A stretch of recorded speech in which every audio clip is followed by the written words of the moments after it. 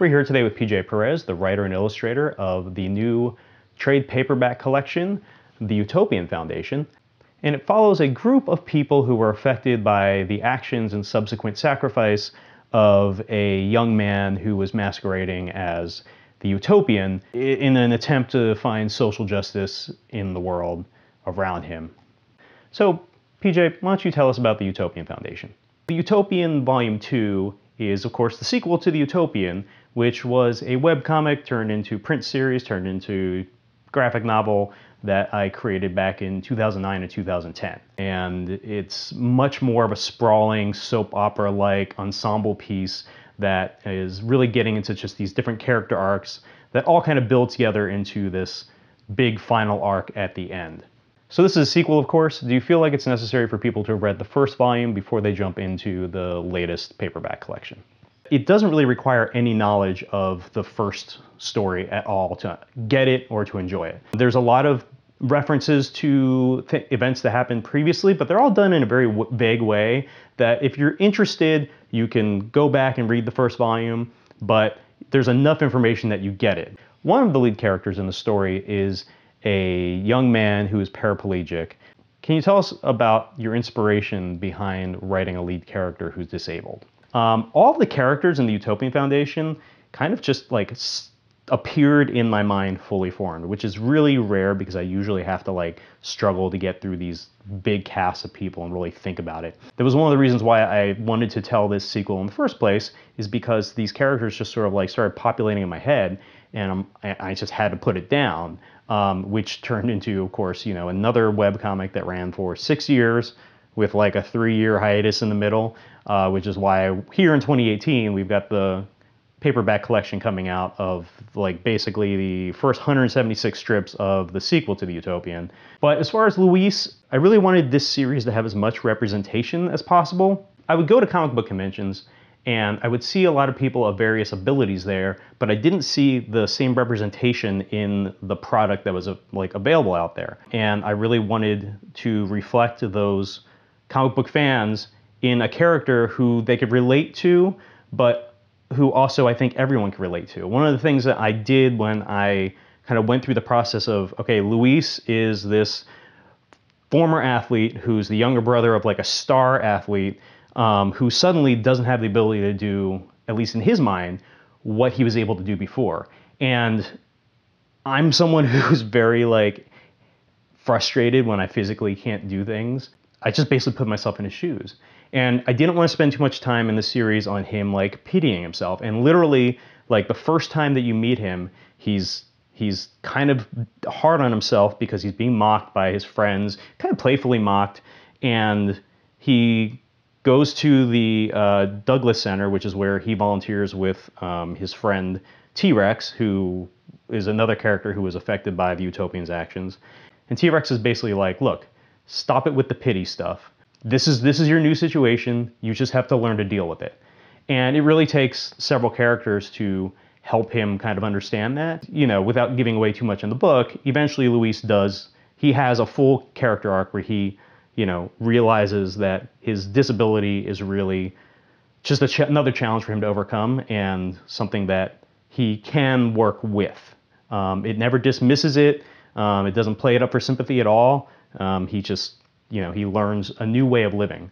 That's kind of how the character arcs work in general, is that all of these characters are dealing with both the trauma of the events that happened in the previous story, but now all this new adversity, and it kind of shows how each of them deals with it in their own way.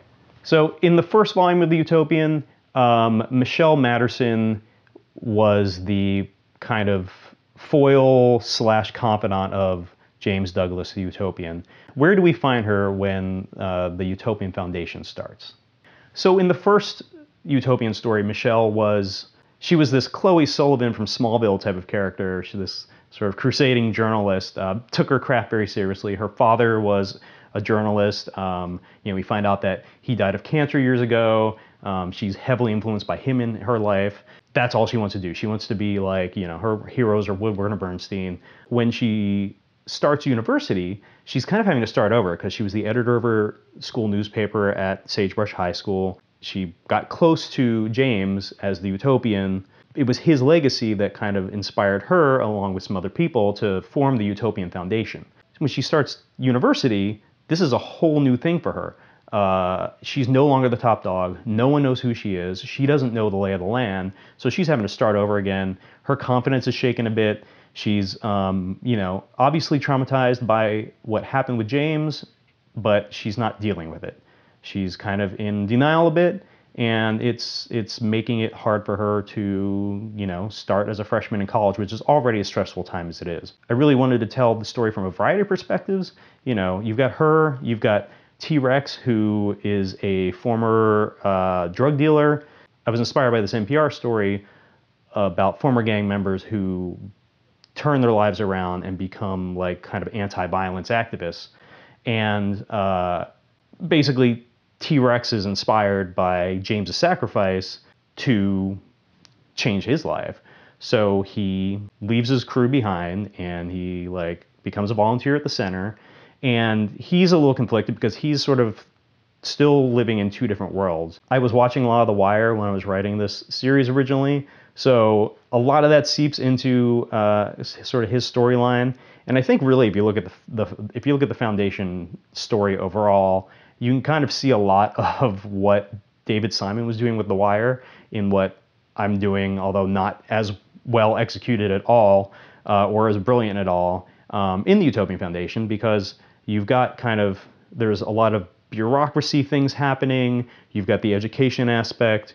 You have the quasi-criminal underworld aspect. But I mean, ultimately, it's just telling these people's stories within the context of all of that. Was there always a sequel intended for the Utopian, or what was the inspiration behind creating the Foundation? When I finished the first volume of the Utopian, I entirely thought I was done with it. I had no plans to do anything else in that world. I had killed the main character, which, by the way, is not really giving away that much. The initial Utopian series was told from James' perspective, and I've been told by readers that it's somewhat of an unreliable narrator situation. It's not entirely clear what happened or didn't happen in the first volume of the series, which I think, gives me some flexibility in what to do with the rest of it. Then, of course, the Foundation started off really strong, did that for a year and a half, and then went on hiatus due to a variety of things happening in my life. And I brought it back about 3 or 4 years later and finished out what was basically the end of the first story arc. Should readers expect more coming from you from the world of the Utopian?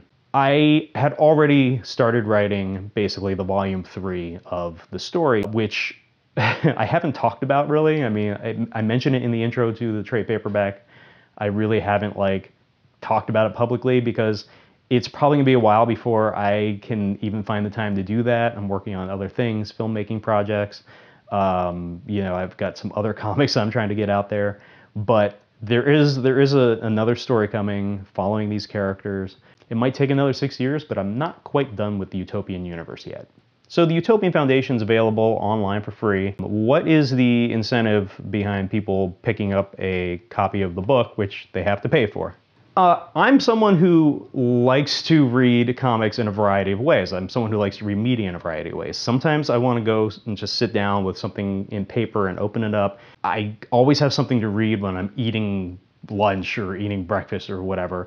I still get magazine subscriptions because I just like to have that physical object. I can, take it with me wherever, read it, throw a bookmark in it, come back to it later. And obviously, as a creator, the webcomic was free. So having the book collection is a way to, of course, monetize it somewhat. One of the things that I always like to include in these collections is behind the scenes look at how everything was created. And I included 5 pages of annotations here that kind of give little behind the scenes glimpses that weren't even included in the webcomic commentary on character creation, where the settings come from, because a lot of the settings and scenes and situations in the comic, even though they're all fictional, are based on my own personal experiences. There's a new cover that I drew specifically for this volume that was colored by Jason Lewis, and I think it's a nice thing to have. For a lot of people don't have the time or patience to go through and read 176 pages of a webcomic online, but if you gave them the book, they might be more likely to read it.